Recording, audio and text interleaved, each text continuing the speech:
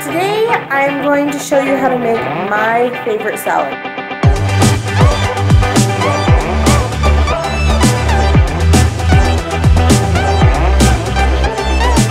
Welcome to Anderson Lane today. If this is your first time here, please like and subscribe down below. I actually got this recipe from my sister-in-law. It's her mom's recipe. She brought it to a birthday party that we were at one time. So I asked her for the recipe and asked her if it was okay to share with you guys. I have been in love with this salad for the last couple weeks. It's been what I eat for lunch pretty much every day. I'll add some chicken to it if I want to or put it on the side, but the salad by itself is like my favorite thing ever. So let's dive right in. So for the dressing, we're going to start off with that. You are going to need apple cider vinegar, onion powder or red onion, poppy seeds, dry mustard, extra virgin olive oil, and some sugar. It also will help if you have a blender to blend this in. For this dressing, you're going to add all of your ingredients except for the olive oil and poppy seeds into your blender and lightly pulse until they're all combined. Now it's time to slowly add in our poppy seeds and olive oil. Now the reason that you do this is because if you don't, the poppy seeds and olive oil will separate. When I add in my poppy seeds, I don't really measure it out. I just add in a few, pulse, and then repeat until it looks good. Now it's time to add in our olive oil. If you have a blender with a spout or a tab you can pull up to add things to it, it will make your life a lot easier for this step.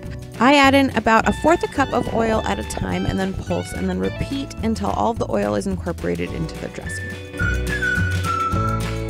Now this recipe is meant to be made as one big salad, but I like to have it throughout the entire week, so I just put my dressing in a container so I can pull it out and mix it with my salads throughout the week.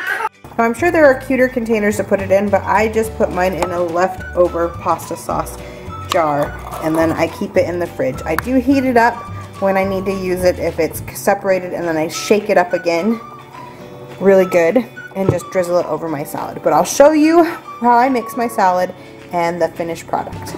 My favorite things to make this with are these right here. I love these maple glazed pecan pieces with apples and dates. They just add a nice bit of flavor, and the goat cheese.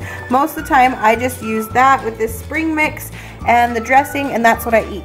But it is a berry salad, so when I make it for everybody I add berry medley and some pears, some fresh cut pears, and it is amazing.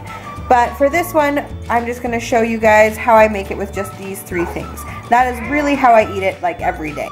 Now if you have a salad spinner, this will go a lot faster. I don't, so I just use this container that has a lid that I can mix up my salad in. So for my individual salad, I add about 2 handfuls of this spring mix into this container, and then I'll add about 2 to 3 tablespoons of the salad dressing and shake it up.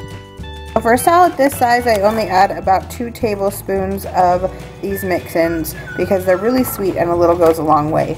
Next, it's time to crumble in some goat cheese. I can't do this without 2 hands, so I'm going to put it in there and then show you guys the finished product.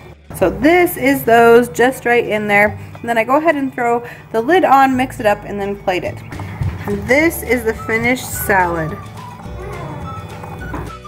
Guys, I cannot tell you how much I love this salad. It is so good with that goat cheese in there and those sweet pecan crumbles. It is so deliciously amazing. Thank you guys so much for watching. Don't forget to like and subscribe down below, and as always, we'll see you again next time.